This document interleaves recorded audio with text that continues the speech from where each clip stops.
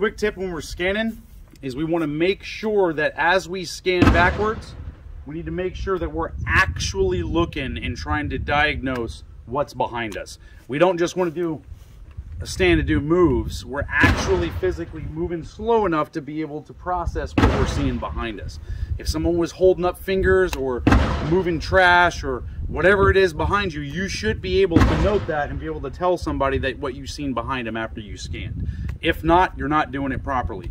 A lot of people say that it's range theatrics, but anybody that's been in combat knows that if you're engaging one enemy, they could absolutely be flanking you. Okay? We see this all the time in self-defense incidents where there's multiple attackers coming from multiple different angles.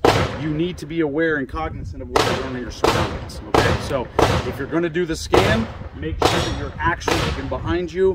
You could absolutely add in some movement if you have the ability to do that, to be able to move around to make yourself a little bit harder to pin down. But at the end of the day, make sure you know what you're looking at when you scan behind you. Move slow enough to do that. One more tip. If I try to scan behind me at full extension, notice I cannot really get my head all the way around. It's really uncomfortable. It's very hard to get a good picture of what I see behind me. All I want to do, come into compression.